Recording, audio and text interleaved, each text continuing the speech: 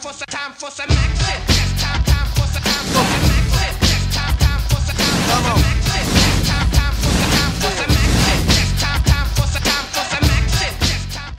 Hi, this is Richard Ortiz with The Fighter's Voice, voiceography at its finest. I'm here with the one and only Mr. Eubank. He's here watching the Floyd Mayweather fight and Conor McGregor. What's your take on this, sir?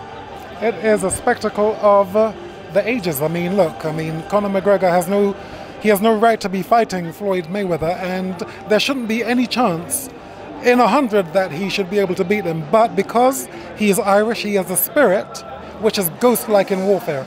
And so therefore, he may be able to do something that no one thinks in boxing that he can do. So this is why I've traveled all of these miles to witness the impossible that can happen. I'm here to witness it. You know, a lot of people have said that you are the next pound for pound champion. You still got a lot left in you, and you're about to just raise the roof. Any chance of that coming up soon? This is not about me. This is not about me. This is not about me. This is about Floyd and McGregor, and I am interested in what McGregor is. Listen, the paradigm we live in, there's no way he's supposed to beat him, okay? But I think he may be able to bring a different paradigm into this ring. And like going to a show, like a magic show, you don't know what you're going to see, but you're going to see something, and I think he's going to show us something.